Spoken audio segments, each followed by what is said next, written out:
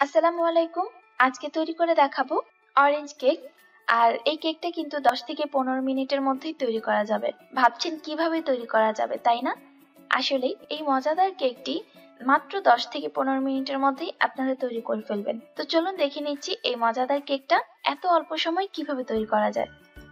এর জন্য প্রথমে আমি কেকের ক্রিমটা রেডি করব। এর জন্য একটি বোলে 1 কাপ হুইপ ক্রিম নিয়েছি। যেহেতু ক্রিমটা আমার ফ্রিজে ছিল তাই হালকা বরফ হয়ে আছে, এর জন্য আমি এই ক্রিমটাকে প্রায় 1 মিনিটের মতো বিট করে নেব। আপনাদের ক্রিমটা যদি নর্মাল ফ্রিজে থাকে তাহলে এক্সট্রা 1 মিনিট আপনাদের বিট করতে হবে না, তাহলে সরাসরি আপনারা পরবর্তী ধাপে চলে যেতে পারবেন।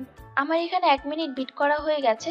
এখন আমি এর মধ্যে 2 টেবিল চামচ আইসিং সুগার দিয়ে দিচ্ছি এবং 1 চা চামচ দিয়ে দিচ্ছি অরেঞ্জ এসেন্স।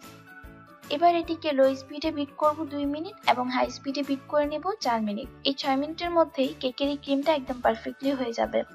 দেখতেই পাচ্ছেন ক্রিমটা একদম হয়ে গেছে।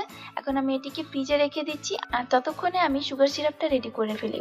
অন্য একটি বাটিতে 1/4 কাপ পানি দিয়ে দিলাম আর দিয়ে দিচ্ছি 1 চা চামচ অরেঞ্জ এসেন্স। আপনারা চাইলে হাফ চা চামচ দিতে পারেন। আমি এই ঘ্রাণটা একটু তীব্র চাচ্ছি, এর জন্য 1 চা চামচ দিয়েছি। আর দিয়ে দিচ্ছি 3 টেবিল চামচ আইসিং সুগার। এবার এই মিশ্রণটা খুব ভালোভাবে মিশিয়ে একটি সাইডে রেখে দিচ্ছি।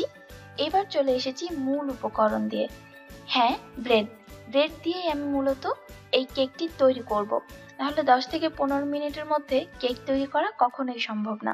এই ব্রেডের যে সাইডের অংশগুলো আছে সেগুলো আমি কেটে ফেলছি। আর অবশ্যই আপনারা স্যান্ডউইচ ব্রেড নিয়ে নেবেন। এই রেসিপিতে এই সাইডের অংশগুলো আমার লাগবে না। এগুলো দিয়ে আপনারা চাইলে ফ্রাই করে খেতে পারবেন। ময়দা আর ডিমের কোট করে তেলে ফ্রাই করে নিতে পারেন অথবা ব্রেড ক্রাম্বস তৈরি করে নিতে পারেন। এগুলো আমি রেখে দিচ্ছি, এই ভিডিওতে আমাদের এটা আর লাগছে না। এখন আমি এই রুটিগুলো দিয়ে মূলত কাজ করব। এর জন্য প্লেটের উপরে আমি একটু ক্রিম মিশিয়ে নিচ্ছি, এতে করে ব্রেডটা আর সরে যাবে না। এর উপরে আমি ব্রেড দিয়ে দিচ্ছি এবং দিয়ে দিচ্ছি সুগার সিরাপ। সুগার সিরাপ দেওয়ার পর এর উপর ক্রিম দিচ্ছি এবং আবার একটি ব্রেড, আবার একটু সুগার সিরাপ এবং আবার একটু ক্রিম। এভাবে করে আমি টোটাল 4টি লেয়ার তৈরি করব। তবে আপনারা চাইলে টোটাল 5টি লেয়ার পর্যন্ত করতে পারেন। আমি এভাবে একদম পুরোটা কোট করে নিচ্ছি, দেখতেই পাচ্ছেন পুরোটা কোট করা হয়ে গেছে। এখন আমি একটু কালার অ্যাড করছি। আমি এখানে সাদা যে ক্রিম করেছি তার মধ্যে আমার আগে থেকে রেডি করা ছিল অরেঞ্জ কালারের ক্রিম, সেটা আমি একসাথে দিয়ে বিট করে নিচ্ছি। তবে আপনারা কিন্তু এই অংশে ফুড কালার দিয়ে তারপর কালার তৈরি করে নেবেন। যেহেতু আমার কালার আগে থেকে করা ছিল তাই আমি সেটা দিয়ে কাজ করছি। প্রায় হাফ মিনিটের মতো বিট করে নিলেই কিন্তু হয়ে যাবে। এবার এটিকে আমি পাইপিং ব্যাগের ভিতর ভরে নজলের মাধ্যমে ডেকোরেশন করে নেব। প্রথমে আমি সাইড দিয়ে এভাবে ডেকোরেশন করে নিচ্ছি এবং মিডিয়াল থেকে এইভাবে ডেকোরেট করছি।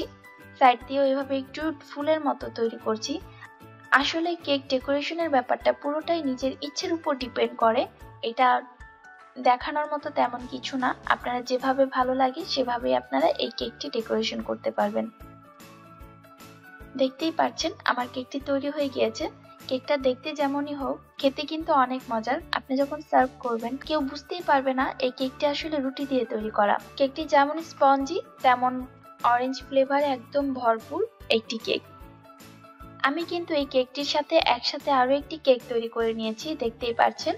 আপনারা চাইলে কেকটিকে ঠান্ডা ঠান্ডা পরিবেশন করতে পারেন। প্রায় আধা ঘন্টার মতো নর্মাল ফ্রিজে এটিকে রেখে তারপর পরিবেশন করতে পারেন। এতে করে কেকটা খুব ভালো মতো সেট হয়ে যায়। আশা করছি আজকের ভিডিওটি আপনাদের ভালো লেগেছে। মাত্র 10 থেকে 15 মিনিটেই কিন্তু কেকটি তৈরি করা হয়ে গিয়েছে।